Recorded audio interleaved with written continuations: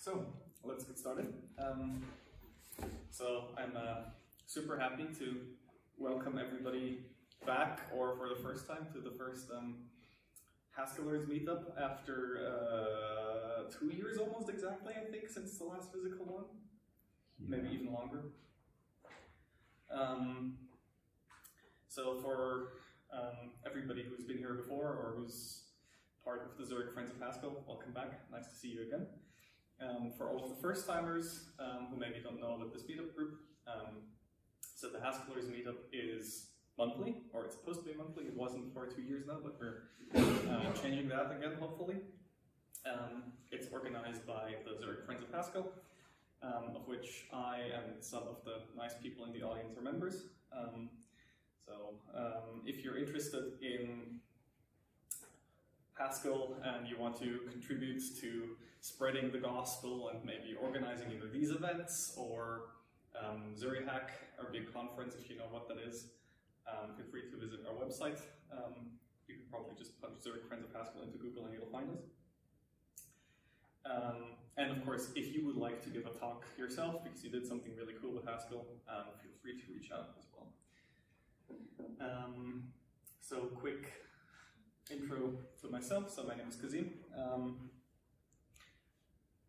I am not a professional Haskeller, unfortunately, but I was a long-suffering Python developer before I managed to get a job doing statically typed functional programming, and in Scala, which is not quite as good as Haskell, but it's okay.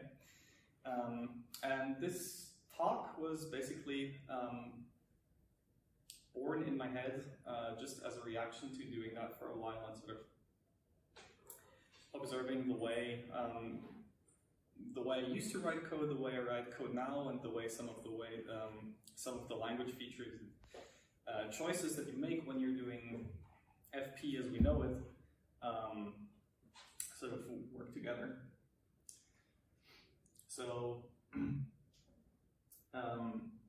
two warnings about this talk. One of them is not going to be showing too much code because this is more of an abstract thing, maybe to ruminate on and sort of my reflections, rather than I did something really cool and I want to show you. And the other one is that I also have to give a prior art warning. So if you know these two gentlemen, so that's Simon Hayden-Jones on the left, who invented Haskell, and Mike Snyman on the right, who is a very prolific Haskeller. These two gentlemen have given talks before that I found during my research for this talk that go into very similar topics. So if you're more interested in the historical aspects of how Haskell came about, I encourage you to check out, I think, Escaping the Ivory Tower by Mr. Hayden-Jones. And what makes Haskell unique by Mr. Snyman is sort of the more,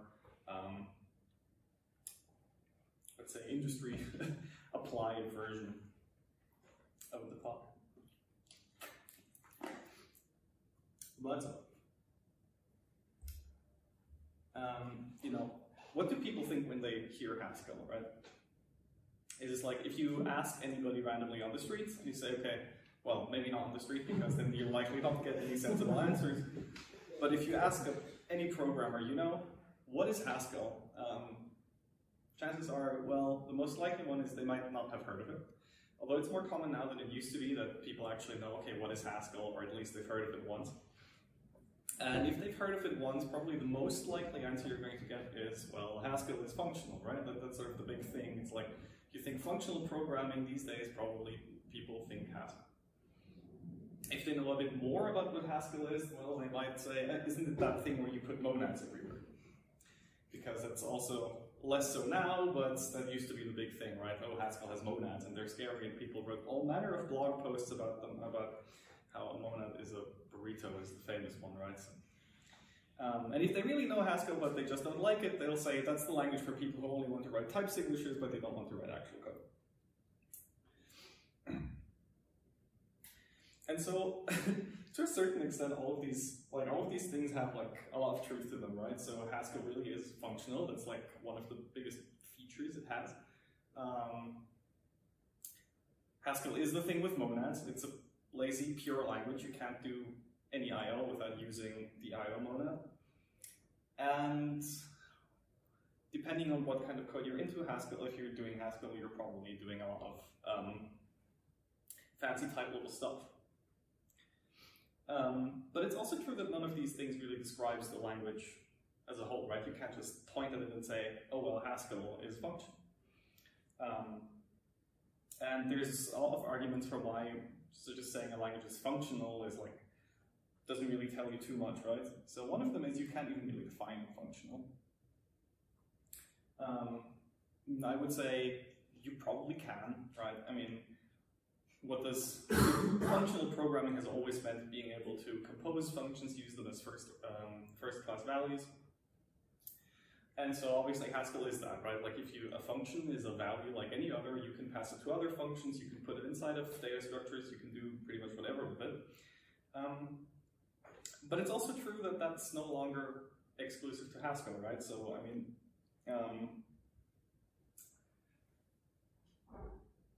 C is maybe the one language left where you can really say it's absolutely not functional. You can do such a thing as pass a pointer to a function, but it's not first-class value. You can only do very certain things with it.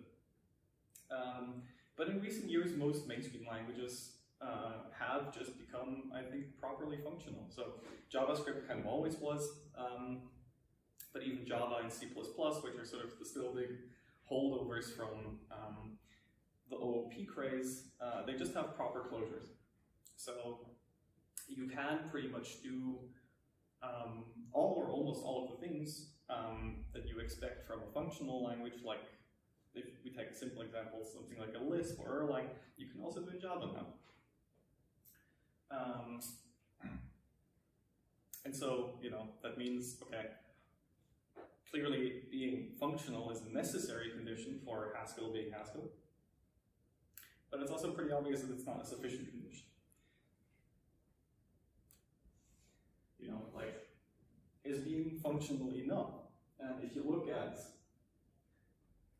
this code snippet, which I know is not very good Haskell, but it proves a point and it fits on the slide.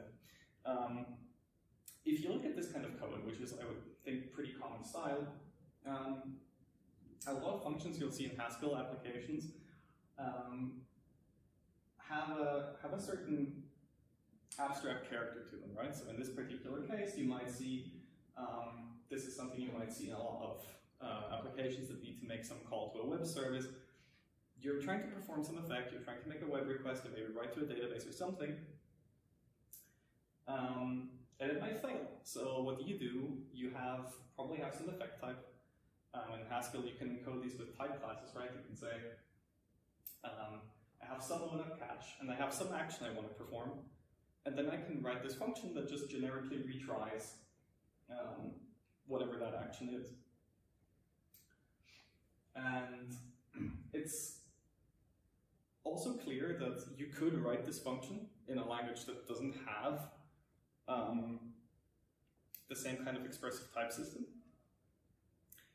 But the question is whether you would. So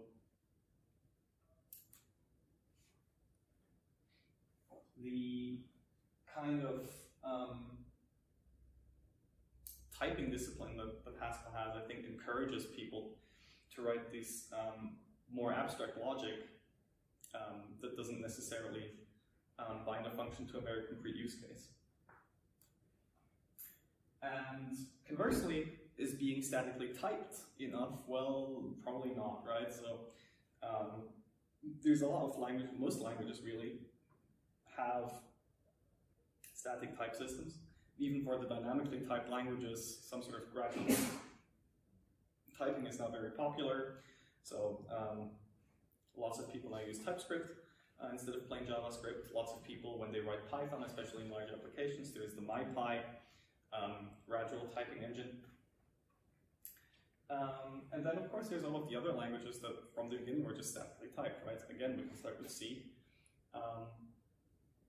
But the difference is just when we say I do statically typed functional programming, we don't mean I'm using a Lisp and it happens to have a C-like type system, right? So the prototype for that, or historically the prototype for that really is standard ML with its Hindley-Milner type system, parametric polymorphism, type inference, and generally the ability to encode fairly complex constraints in your type system. And of course in the Haskell case, something that's also super important to the way you write code is type classes. Which makes it a pretty big, which is a pretty big feature that Haskell has that other languages don't. So why are type classes so important to the Haskell story? Is kind of because in a way there we are in Haskell, the functional nature of the language and the statically typed nature of the language really kind of meet, right?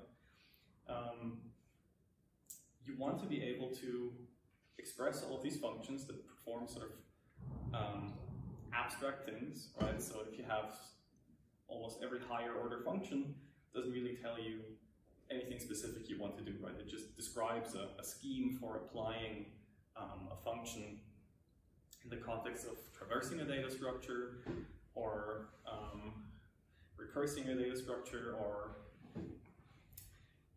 generally sort of performing some algorithm that you could plausibly do with any kind of concrete actions.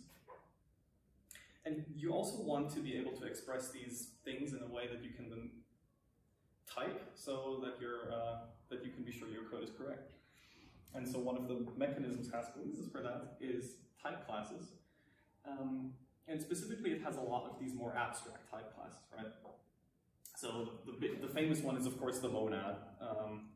That in Haskell you obviously use to express I/O actions, but also all manner of things, right? So if you have an option or an either or an I/O monad or anything else, future type, you can use a lot of the same functions for each of them, and sort of get this consistent composability.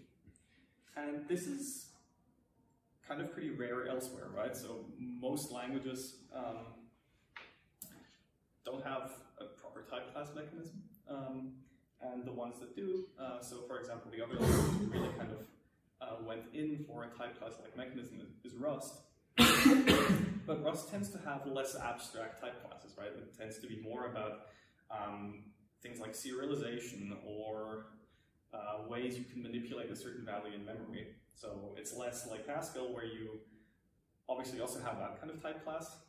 So everybody who's ever built a web-facing thing in Haskell will have used ASON and derived serialization instances for that very liberally. But Haskell is, of course, also the language where you use type classes like applicative or monad, traversable, foldable, to describe more algorithmic capabilities of data structures you might have.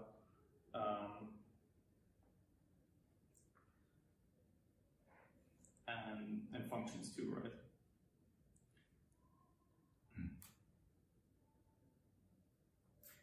And what's interesting in this context is sort of where the type classes actually came from. So if you're familiar with standard ML, or OCaml 2 I think has the same thing, or Erlang or Elixir, all of these languages have a sort of very built-in concept of equality, for example. So in standard ML, there was this thing called an EC type, which just said there are certain types that are primitive to the language that have a defined equality.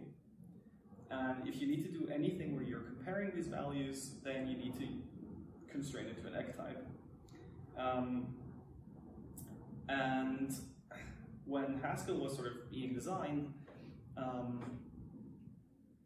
one of the problems that came up was basically how to deal with this. You know, how do we make functions that are polymorphic in their argument, but like don't run into problems like we're trying to compare two values, but we can't make sure that they're comparable, or we're trying to multiply or add two values, but we don't know whether it's a number.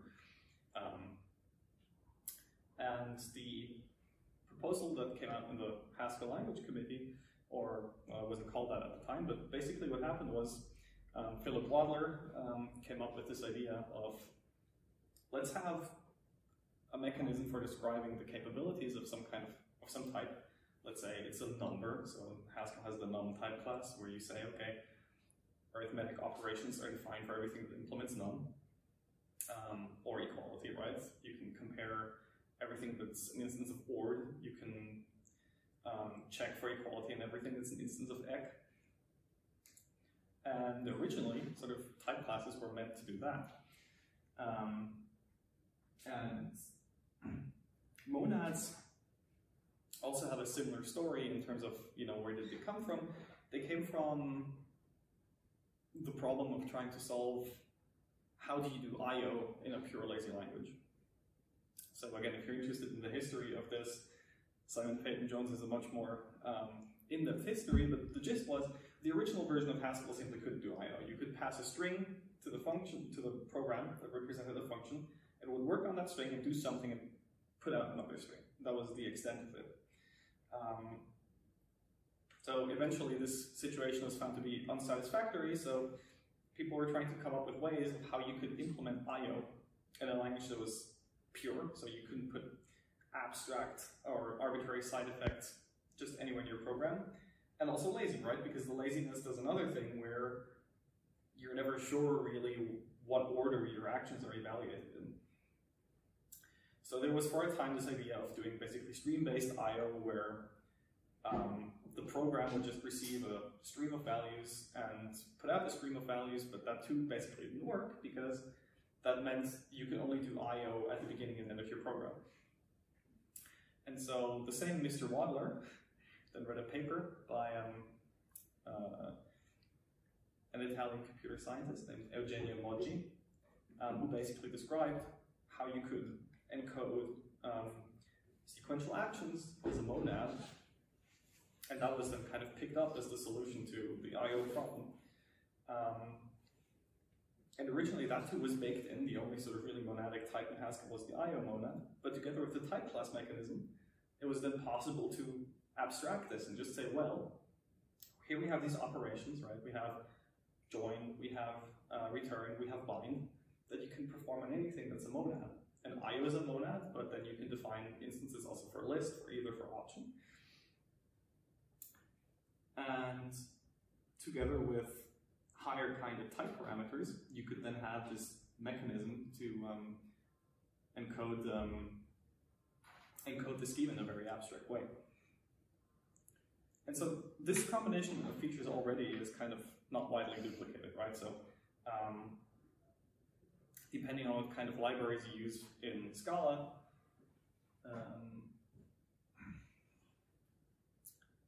you can have this experience, but the only language that really sort of works, breeds this by design is Haskell.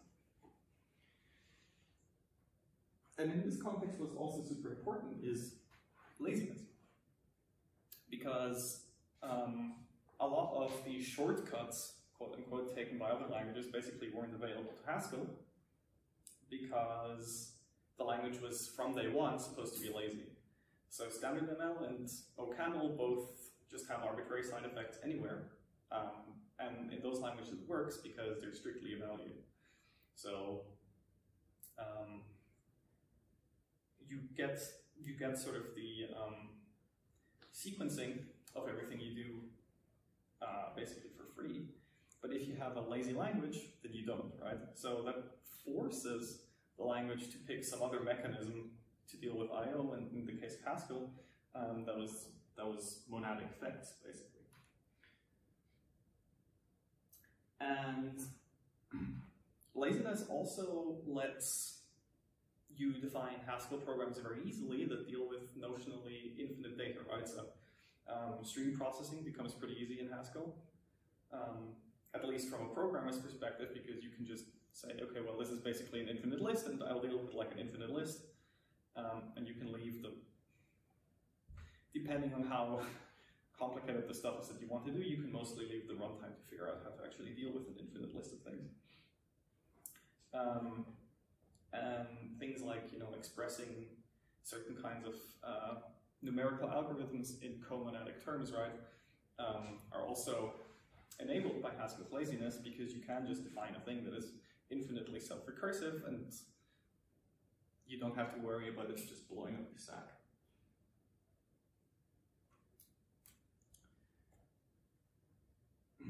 And then another feature, that is not unique to Haskell, but it's also enabled by all of the previous features, is kind of the way that you can do concurrency and parallelism in Haskell. Because one of the features that Haskell apologists, if we can call them that way, like to mention, what's cool about Haskell is you have this really efficient green thread implementation, right? And there's also the way you can write asynchronous or concurrent or parallel code in Haskell is very easy compared to a lot of other languages.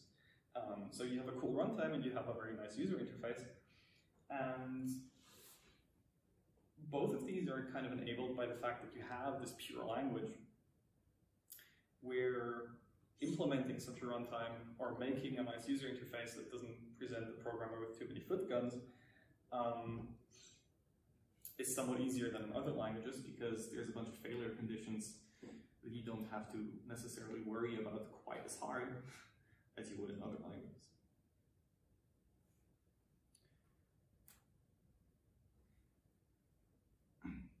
But so obviously, as I said before, right, it used to be a few years ago that all of this was basically confined to Haskell or languages in the same genealogical stream, right? So if you think back to 2012, not a lot of people were using higher order functions if they weren't explicitly describing themselves as functional programmers.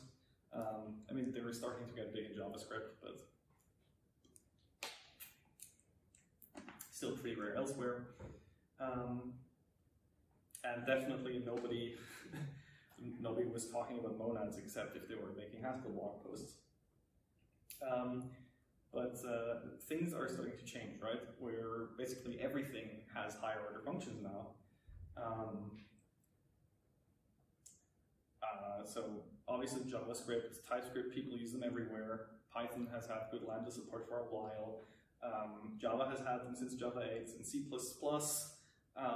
not only has closures now, but it actually has a very, very, I would say, intricate closure syntax that even lets you specify exactly how you capture your environment, right? So this thing that used to be our special sauce as functional programmers is kind of everywhere now. Type classes are also making appearances in other languages. So obviously, you get something fairly similar in object-oriented languages or languages with a subtyping system, where you can just implement a class. But with Rust, there's now a fairly mainstream language that just has type classes essentially in the same or a very similar way that Haskell has them. And a lot of the more object-oriented languages are also starting to put more emphasis on the concept of interfaces, right, rather than inheritance. And in terms of sort of the wacky type level programming, well, if you look at some TypeScript code bases, there's actually a lot going on in a lot of very non-academic code bases where you say, okay, well, this is the sort of stuff that you would have seen in papers like 20 years ago, and now people are just doing it, right? So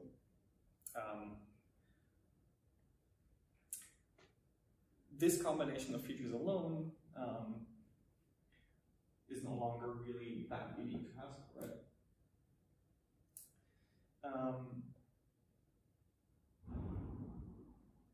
To backtrack for a bit, though, you can answer the question, okay, well, a lot of these languages have kind of some of what Haskell has, but nobody has all of the things, right, in the same way.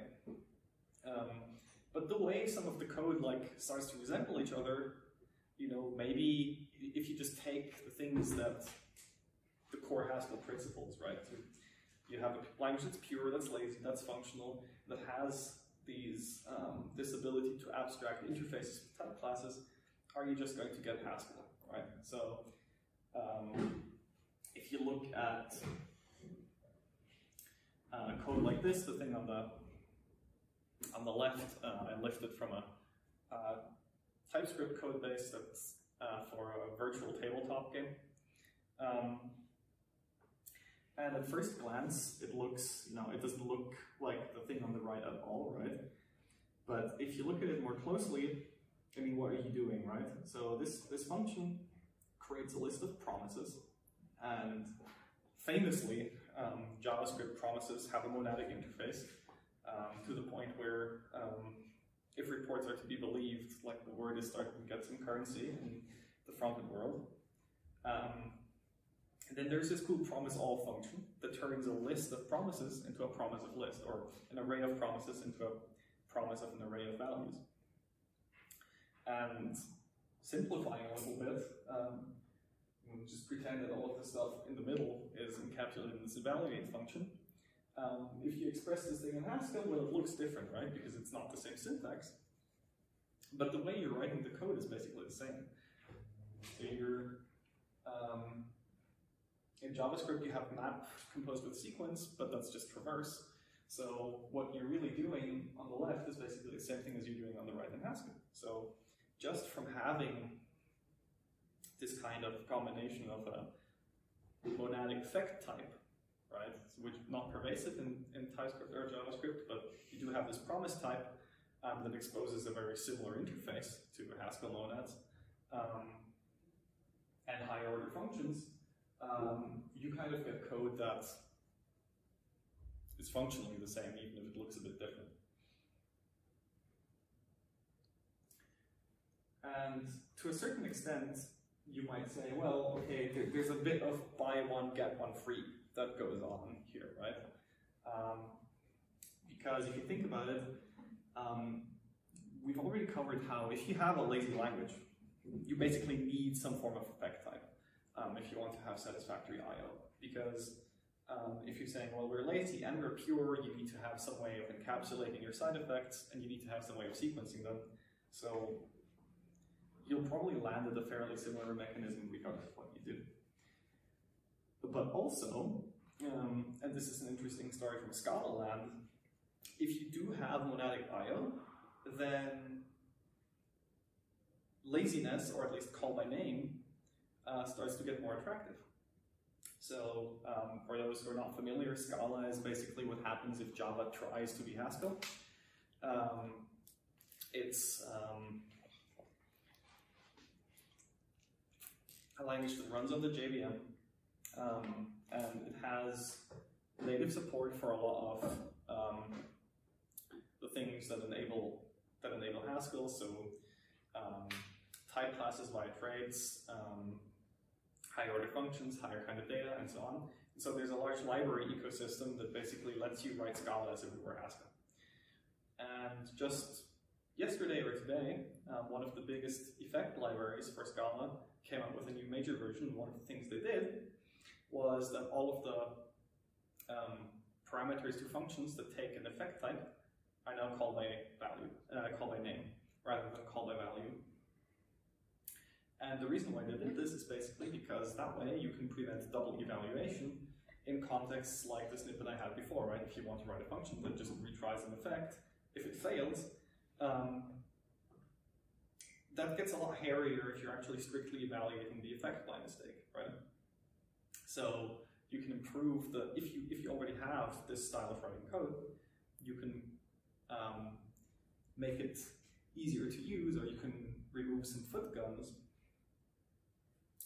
if you move it a bit closer to what Haskell has.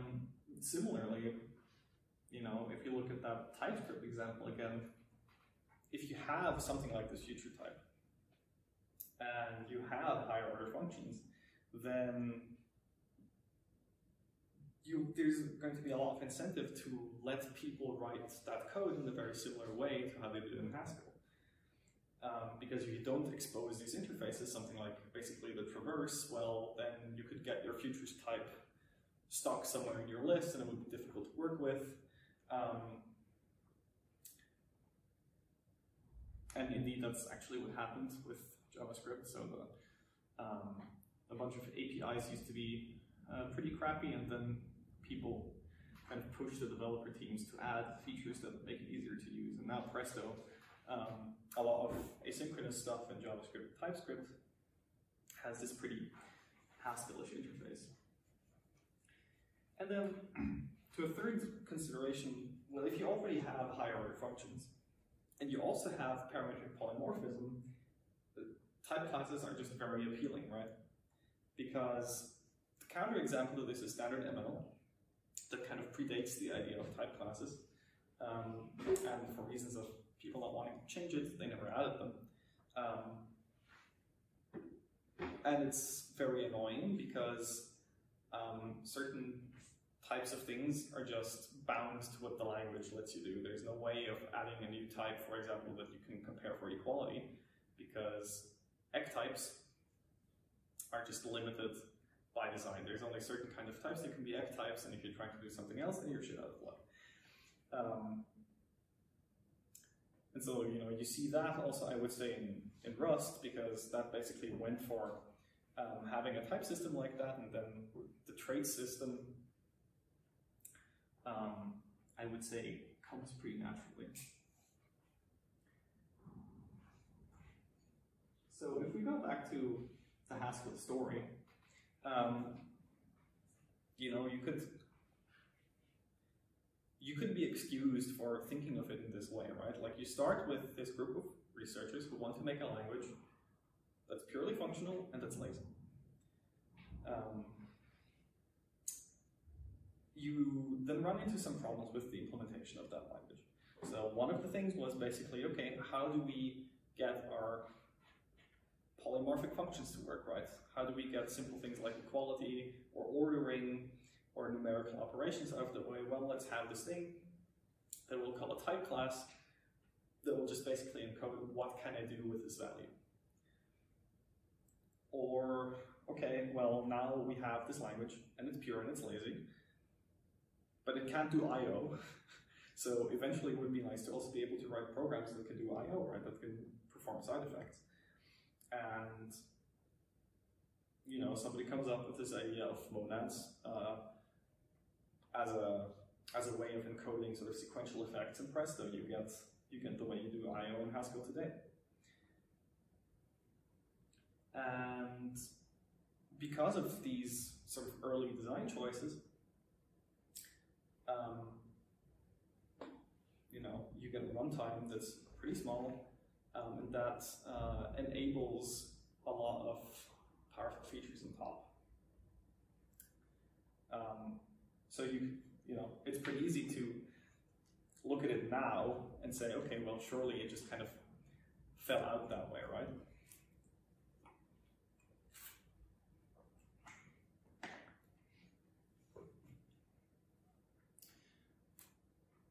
Because you can also say, you know, what problems do these features solve, you know?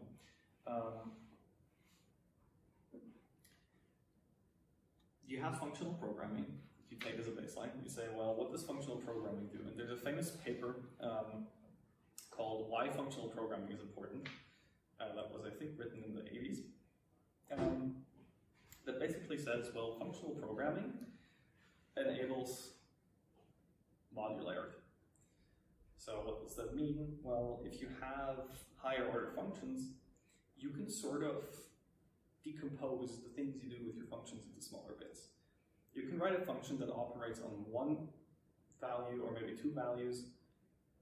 It just does something to them. And then if you want to extend that function to, say, a list of elements or a tree of elements or an action, you know, a monadic action that produces an element of that type, then you can just use combinations like map or fold or traverse. And you can sort of decouple, in a sense, the algorithmics of what you're doing from your individual operations on data types. And conversely, having the expressive type system that Haskell does makes the modularity safe, right? Because if you think of, if you've ever written or participated in writing a code base that was pretty large in a language like Python, it gets pretty messy, or at least that was always my experience. If you have a different experience, please teach me the secret. But it gets pretty messy pretty quickly because there's nothing there to help here, right? Like the static type system, if you have one and it's good, it doesn't get in your way, lets you catch a lot of stupid mistakes early. And this becomes all the more important if you're sort of defining your functions in this piecemeal way, right? So I've not had the luxury of trying to work on like a big Lisp code base, but I can imagine that probably the Lisp people used to have this problem even more, because Lisp is very functional, right? From the beginning, Lisp dialects have always made a lot of use of lambda abstractions, a lot of use of higher order functions, but they also tend to be untyped. So if you write like a big Lisp code base, or actually probably everybody who's ever contributed to an open source Emacs plugin can attest, that also gets pretty hairy. So essentially functional programming and expressive type systems kind of reinforce each other, because one of the features enables modularity, and the other one makes it, perhaps convenient is the wrong word, but makes it sufficiently safe for you to use, where you don't need to suddenly start paying way more attention to your code just because you've made it more modular. And I would argue that in the Haskell case, the fact that it's pure and lazy contributes to this mutually reinforcing effect. Because what does purity do, right? Purity means you can perform arbitrary side effects in just whatever function.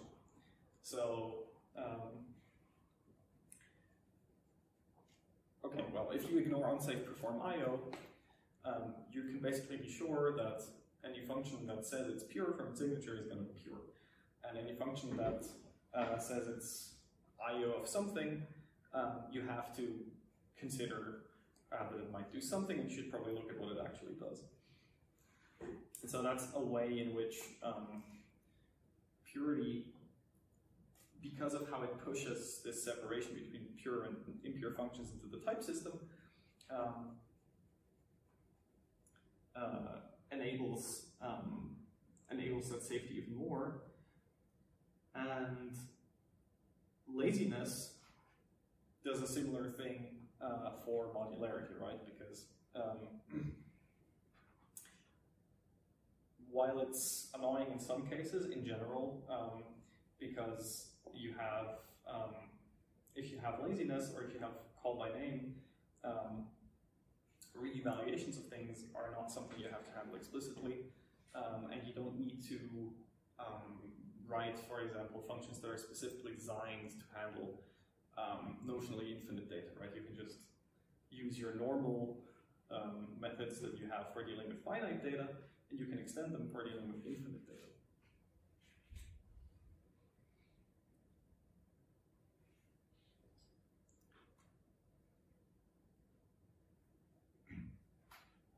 And so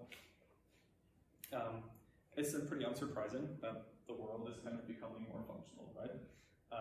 Especially if you're working off the hypothesis that these features are mutually reinforcing, which I think there's a strong case to be made for. And the problem is these things actually solve. You know, there's a lot more of that going around. So it used to be that distributed systems was kind of like a specialty thing that only a few people did. Well, now basically most people are doing some kind of web programming. So a lot of people have to deal with all of the failure modes that come with having a distributed system, having something that, you know, you can't just control all of the, you don't control all of the bits maybe because you're relying on external APIs, or you're relying on something, if you're working at a big company, something that somebody in another team wrote, that sort of thing. And you also are getting larger and larger code bases, right, because of how much software has been eating the world. And so for both of these reasons, modularity is basically just as much of a buzzword as it used to be back when the concept was first invented, right? Because of the constraints that have pushed people to write more modular code are not only still there, but they're getting stronger than ever. Simultaneously, the programming language people haven't been asleep. So there's been a lot of advances in compilers, a lot of advances in figuring out how to run certain things efficiently, and also, of course, faster hardware, or hardware with more special capabilities that have made advanced language features basically economical for mainstream use, right? So it's the kind of things that compilers can translate today, or that they can verify today, is much larger set of things than were easily possible in the 1970s. And I would say that, given the amount of languages that have added these features and the rate of uptake, the quality of life improvements from writing code this way are taking the world by storm is maybe a bit optimistic, but it's definitely getting there.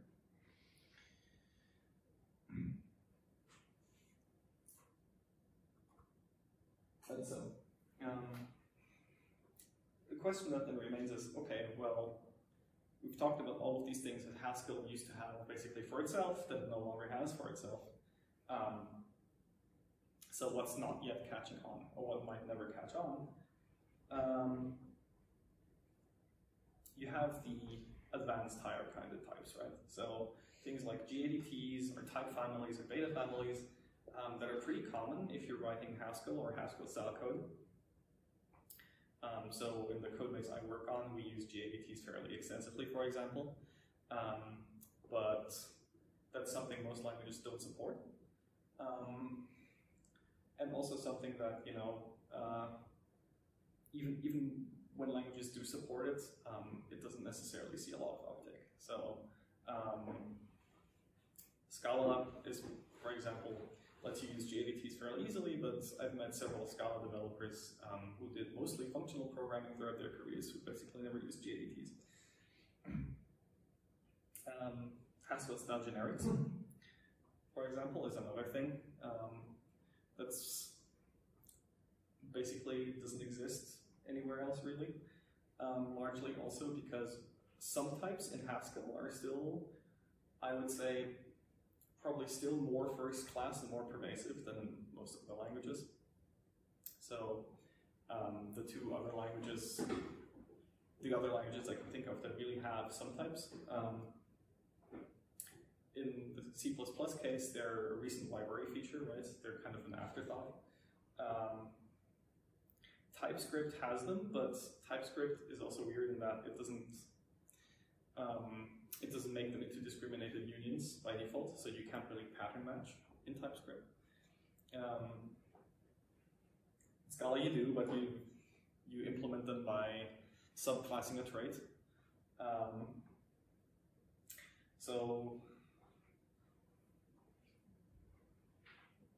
And Rust, for understandable reasons, doesn't really want to do the kind of thing that you do with Haskell generics because it's not that into reflection style features, essentially. So in Rust, you would probably have to do that sort of thing with macros. And the third one, third kind of thing that you don't really see a lot is effect type classes. So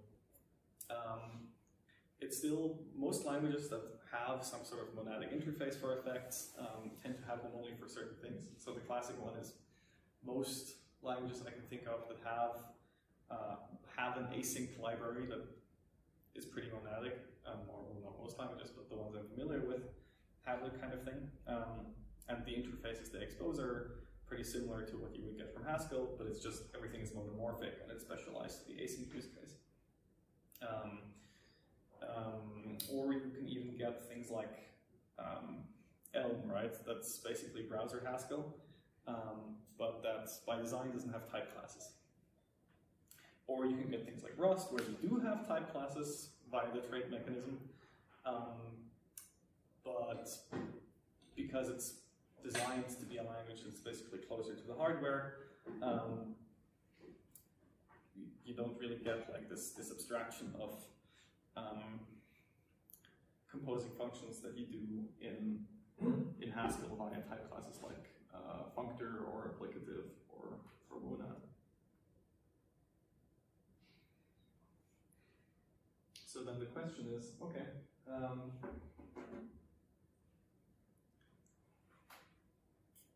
we've talked about how Haskell got to be this way, right? And what still makes it unique.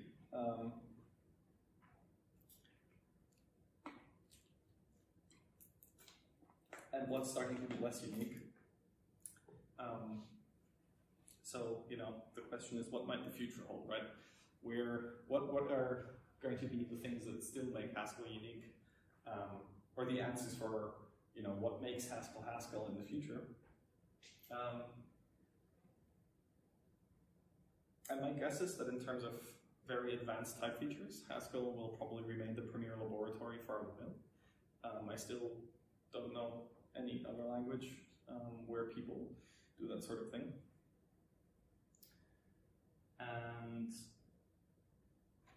even if it eventually gets overtaken as a research language, I would say that in terms of implementations of sort of the statically typed functional programming paradigm, it's still kind of the canonical one, right? Like all of the features that you tend to say that, you know, probably we all like about languages like Haskell, things like pattern matching, things like higher order functions, things like type class abstraction. Even if other languages have them,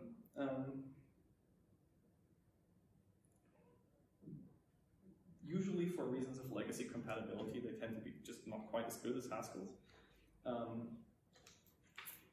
Or in the case of languages like Rust, they're also different simply because the languages were intended for very different use cases. So,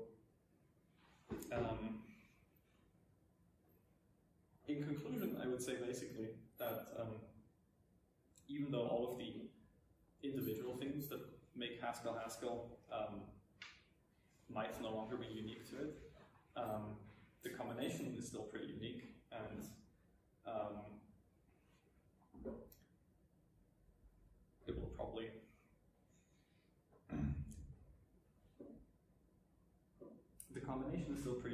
and it will probably remain the best. Haskell will remain the best Haskell that there ever was.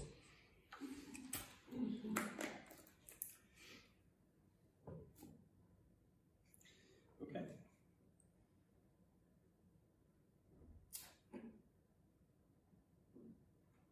That was it. So this was basically a long ramble by me. So you're all very invited to have questions or opinions on the talk.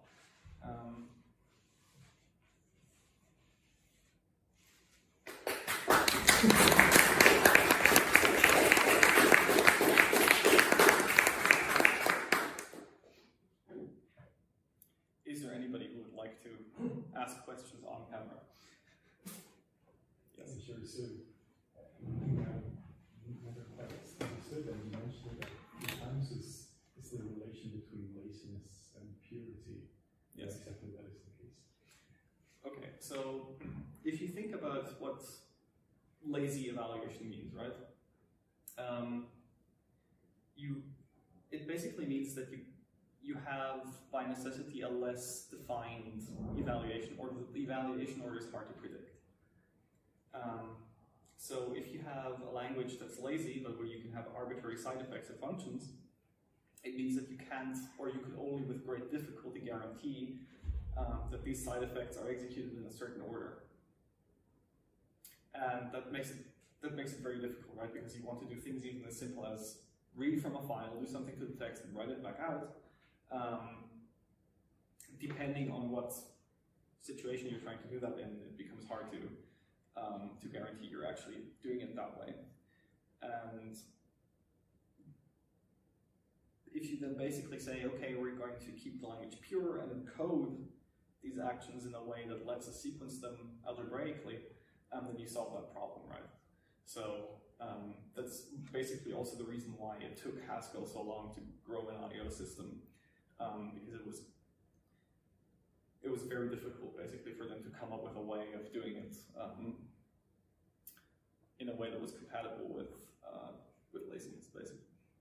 So it's basically that in the So it will, like, compile optimizations will evaluate things in a random order or something like that. Exactly, yeah. I mean, it's not that it's necessarily the case, but it's just if you have no way of essentially telling the compiler, okay, this is a side effect, and you don't know which effect depends on what, then the safe approach would basically have to be, okay, just do everything in linear order, and then the benefits of laziness like become, essentially you stop having laziness, right? Because you need to be strict, except in very certain cases where you might be able to infer, okay, this doesn't do, like we've inferred this is pure, so we can reorder it. Thank you.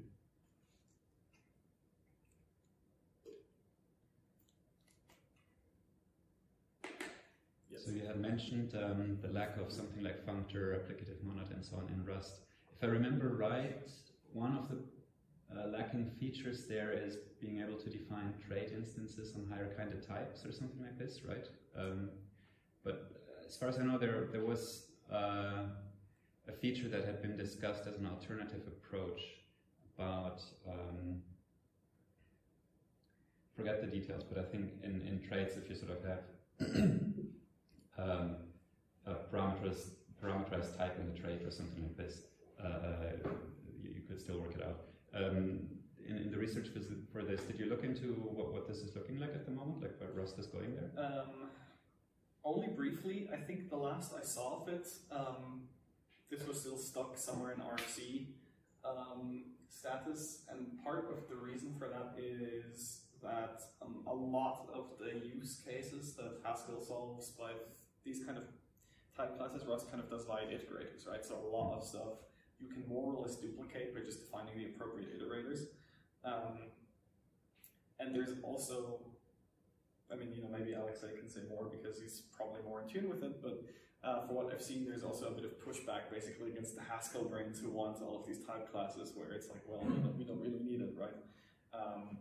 And this is sort of the flip side of me saying, okay, well, if you have laziness, you kind of want monads. Well, if you explicitly don't have laziness, and you're operating in like an environment where you want to be very, very careful with how much memory and runtime you use, well, having these type classes is probably not all that valuable because the features that having them enables are kind of, I don't want to say too expensive for that kind of language, but definitely they're more interesting if you're running on a system like Haskell where you have garbage collection, you have a very different evaluation order. Yeah, the Rust folks even complain about too deeply nested inference. So they don't even like inference too much. Rust code tends to be peppered with a lot more type annotations, some of which is enforced by the compiler. Actually, probably most of it is enforced by the compiler, because it has boundaries for type inference that are deemed more pragmatic to the low-level programmer. So it has a different design philosophy. Yes.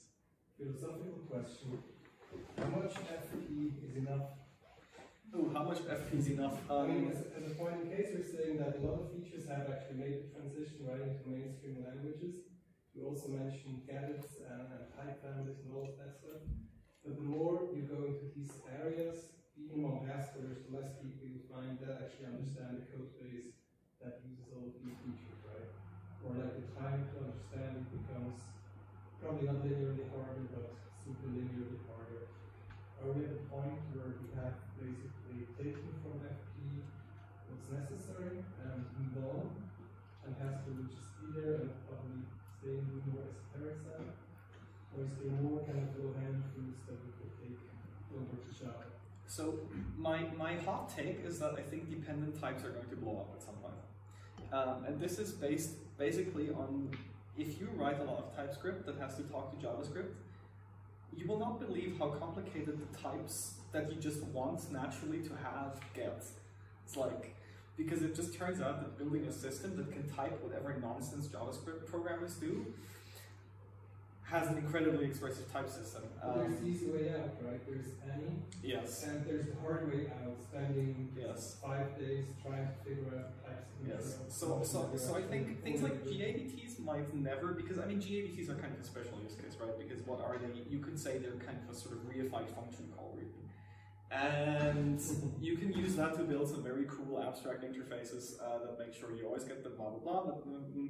But, GAVTs I'm less bullish on, but I think dependent types, if they ever make it to a point where, you know, people are ready to put them into languages, I mean, Haskell doesn't have dependent types yet, right? So it's probably too early to say they're around the corner. But I it's could the most imagine. requested feature. It is the most requested feature. Yes. It's the most wished for thing. But I could imagine that, like, if dependent types ever get to that stage, that they would see pretty rapid uptake. Because if you already have, like, a type system of even just TypeScript complexity, it's often very, very cool if you just have dependent typing. But for the rest, yeah, I agree, right? It's also, the talk by Michael Neumann I was talking about, he kind of makes the same point, that probably the stuff that's made it into Java, that was like 90% of the stuff that made Haskell just cool, right? And now sort of the choice between whether you're using Java or Haskell depends more on maybe your familiarity, or maybe, you know, maybe you just don't want to run on the JVM because the Haskell RTS is just more lightweight, or it's still easier to do like concurrent stuff in Haskell, right? Because it has a different threading model, but it's definitely no longer well. One of them is if you want to have something, you know, the only way you can traverse a data structure is by implementing a visitor class. Those days are gone, right? I think it's the other way around. I think the reality of the software engineering field is the complete opposite of how procedural programmers see it. Procedural programmers see it as kind of an iterative improvement from assembly. Because C is essentially one-to-one with assembly. C++ is almost one-to-one with assembly and scary bits that we don't want to use. And now Rust. I think Rust's entry into the mainstream proves that the world desperately wants more functional programming and continues to do so, because the problems we're tackling are bigger. There's more and more software in there's probably more software in your toaster than was in the Apollo mission going to the moon. Stuff like this.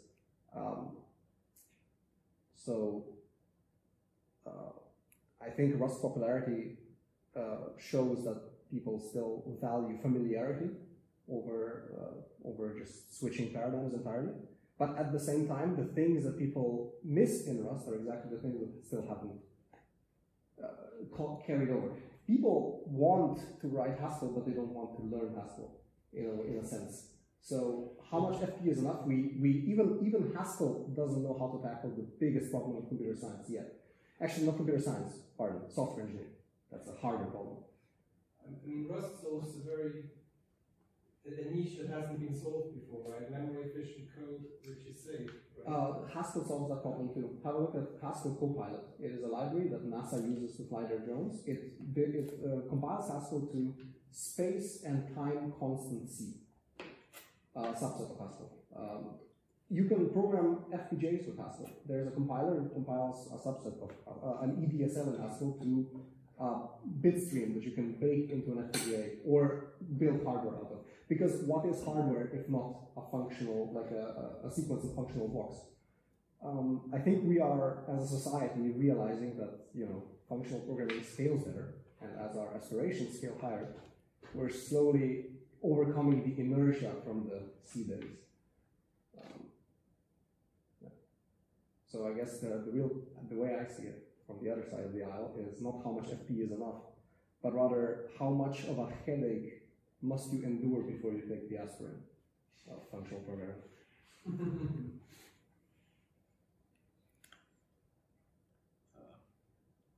I think John Backus had a similar point back in the day, so he may yet be vindicated. He was right about all of things.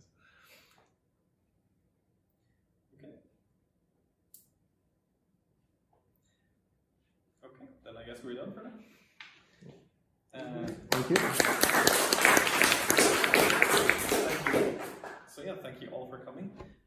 We've reserved space in the Ale House pub that's just Just on the stairs. Basically just down the stairs, yeah. So everybody who wants to stay and drink a beer or have some ramen is welcome to come with, and for everybody who has to leave, have a nice evening.